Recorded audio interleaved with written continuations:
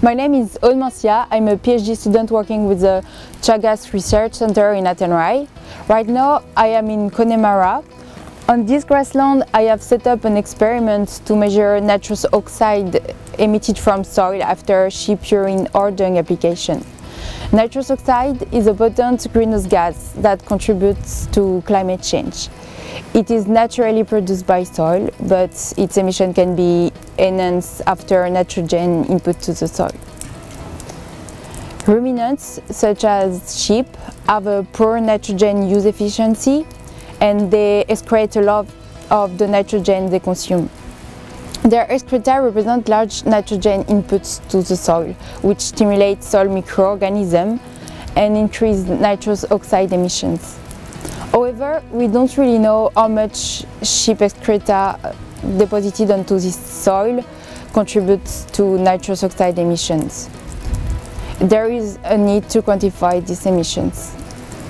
I am running a similar experiment on a well-managed lowland grassland in Athenry, and I will compare emissions from these two sites.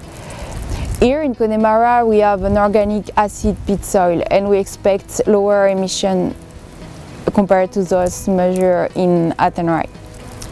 In Ireland, grasslands represent about 90% of agricultural land, with grazing ruminant livestock production as the main agricultural activity.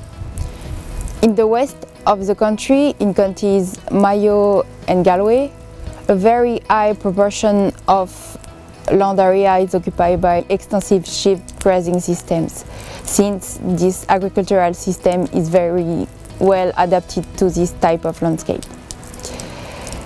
Therefore, these systems are crucially important in this part of Ireland.